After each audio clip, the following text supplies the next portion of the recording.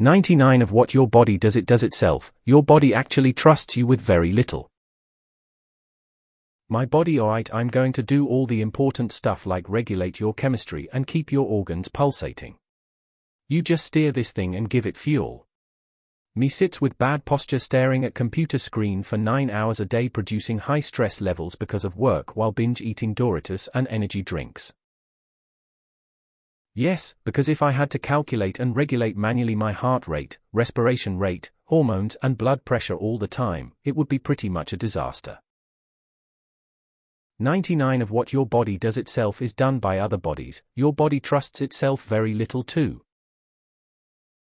It is pretty interesting how most of our day-to-day lives has nothing to do with how our body functions.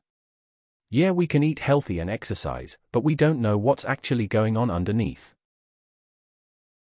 If you are separate from your body, who are you? And who is the you that observes these separate yous? A good idea, to be honest. I do the weirdest things with my body. I am my body. The only things you control are things that having control over actually helps you with. There is almost never a situation where stopping your heart or modifying your cells would help you with, but if you're underwater, then not breathing is a huge advantage. We'd all do stupid shit if we could control it. I'd grow my fingernails really fast like Wolverine. And I am glad for it. If my heartbeat was manual, I would have forgotten a long time ago. Body increases heart rate. Mind, why did you do that? It hurts. Body, you need to be aware. RN. Mind, my guy, this is a library. Body, anxiety intensifies. I'm pretty glad I don't have to consciously move digested food through my intestines towards my ass. Also, you're now breathing manually. It's also pretty neat that the brain is the only part of the body that can claim ownership of the rest of the body as a property. What's not neat is that the property can be absolutely unpredictable and really hard to manage. LOL. Interesting that you separate you from your body. What is you? Yes, it's even more interesting how your subconscious protects you from yourself. If you take a high enough dose of psychedelics, you'll feel things you were never supposed to feel. And you'll be in control in ways you were never supposed to be. It's honestly terrifying in some ways.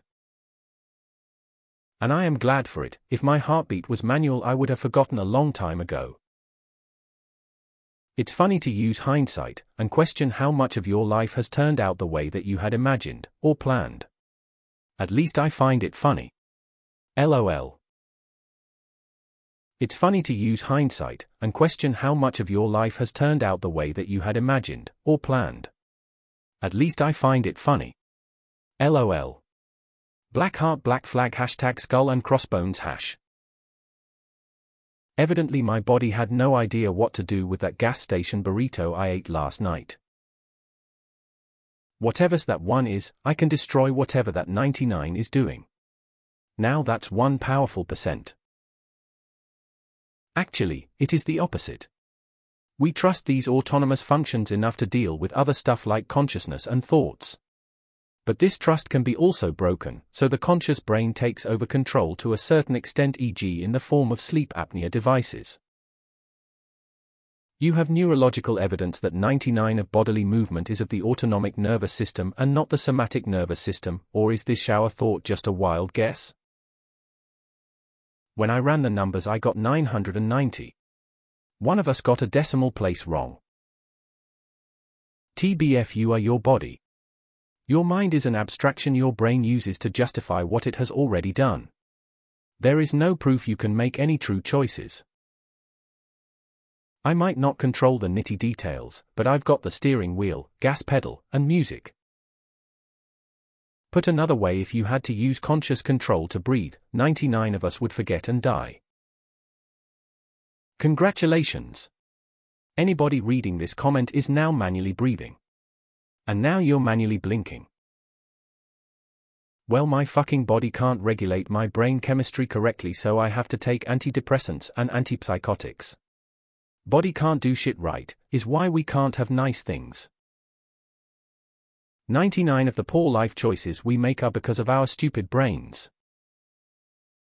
Or you don't actually exist and it's 100 the body, and for some reason there's something that it is like to be you, and you are along for the whole show of the universe and experiences, but only from the perspective of this body.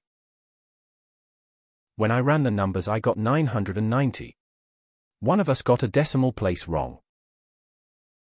When I ran the numbers I got 990. One of us got a decimal place wrong. When I ran the numbers I got 990. One of us got a decimal place wrong. Why is it that you speak as if the autonomic nervous system is not a part of yourself and treat it as if it's something distinct? Your body actually trusts you with very little, as if it's like a different entity altogether and separated from your being. We are our bodies. And that means some things we don't control, like our breathing, heart rate, stomachs, can be controls with intent and willpower.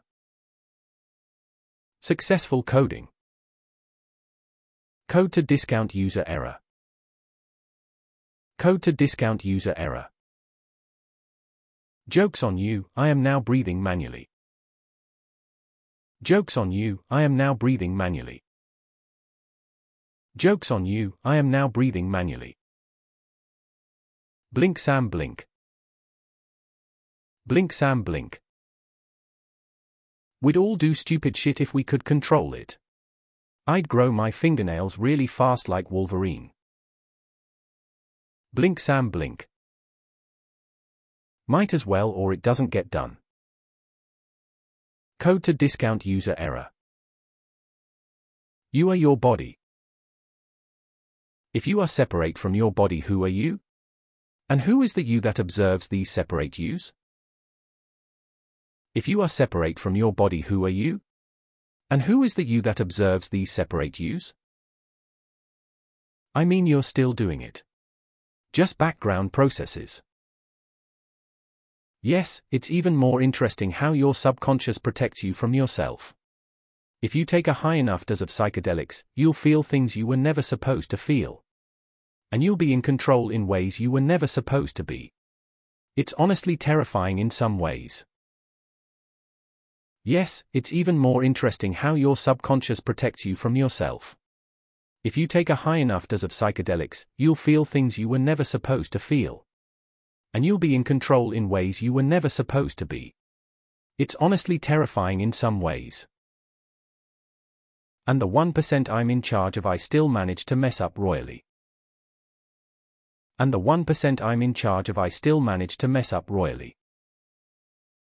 We assume our consciousness guides our life, but biologically it's really just a throw-in along for the ride. There's some comfort in that. Saying your body trusts you with very little makes for a snappy title, but the reality is that the conscious mind isn't meant to be doing that many things at once. It's still your brain in charge of those things. Just the brain stem and lower portions. How could I get anything done if I had to constantly pay attention to breathing, making my heart beat, and a million other things? My therapist once told me that your body needs to learn it can trust you. Your mind compels you to do all kinds of crazy shit to your body: overeating, substance abuse, not exercising, just generally not caring for it. With advanced forms of meditation, we have the potential to control every aspect of our body. I think it's more that our body is on autopilot. Anyone watch the anime Cells at Work? Code Black follows a red blood cell inside a guy who takes horrible care of his body. I thought it was pretty good. I don't understand people's fixation with separating you from the body. My body does 100 of the things by itself. I am part of my body, or rather my body and I are one. You know what though, it would sure be nice if I could get a HUD, or if I could close my eyes and get regular updates through a dashboard on how everything was doing in there. Sure, some devices might be able to do similar things, but they are not as perfect as updates straight from the source would be. Also, although I am glad I don't have to micromanage all these subconscious systems, it sure would be nice if I could at least give some direct feedback in case something is going wrong. Hey, those cells over there that are hiding from you? Yeah, those are cancerous. Get rid of those. Except breathing. You have to actively think really, really hard about breathing, otherwise you would suffocate.